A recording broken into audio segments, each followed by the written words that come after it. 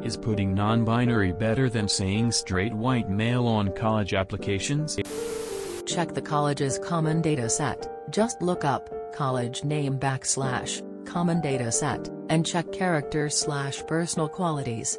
If it's marked not considered, then it likely won't change their odds. If it's very important, it might change their odds.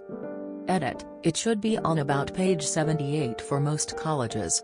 Find the list that has rows with check marks. Wow, I'm honestly surprised by some of the responses you're getting. Fact is, it really depends on the college. Without that information, no one can really give you a proper answer. I'm willing to bet that there are colleges where selecting non-binary will give you an edge and colleges where selecting non-binary will give you a disadvantage. I mean, try it and tell us LOL. So most colleges do have certain diversity scores they gotta hit, but I don't think it has anything to do with pronouns ATM. This is Reddit. Nobody here has an answer because nobody knows how that specific college exactly treats application. All you're getting is different political opinions disguised as answers. Do college applications in the US seriously ask for sexuality and ethnicity?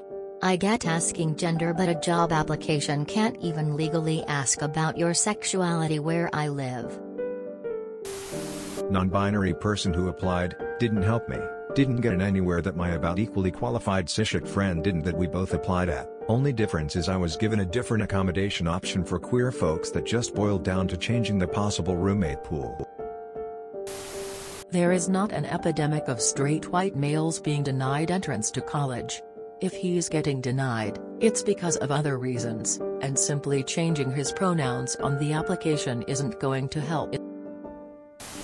The big college will be absolutely full of straight white dudes, like every other big college.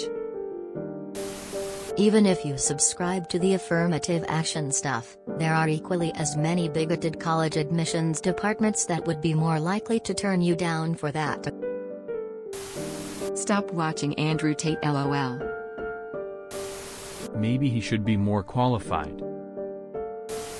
I think the better question is why he thinks it's okay to claim he's part of a marginalized group that he isn't, just because he doesn't trust his merits to get him into the school. If affirmative action applies to non-binary, then yes, if not, no. Is your friend non-binary? Lying on a college application usually doesn't reflect well on a person. There are more qualified people in his same demographic. So your friend isn't very smart and is looking for a back door to get into a college he's not suited for? This should be the example of privilege in the encyclopedia. Have you ever been to a college campus? Has he?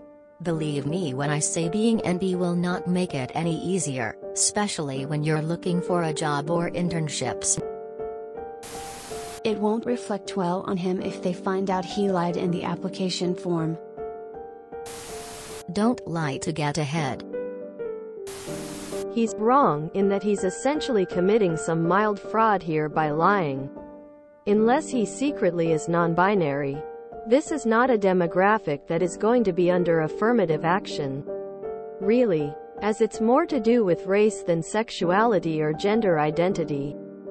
I can honestly say that it might help his chances at some universities, and then it might hurt his chances at others. Either way, it's not likely to be the biggest influence on a decision to a university.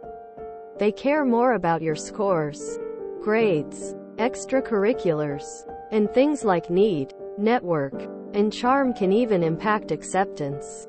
This by itself might be something like 1% of the total decision. If you enjoyed this video, please check out our playlists full of similar content. Epic Ericast is like doom scrolling for your ears. Please like, share, and subscribe.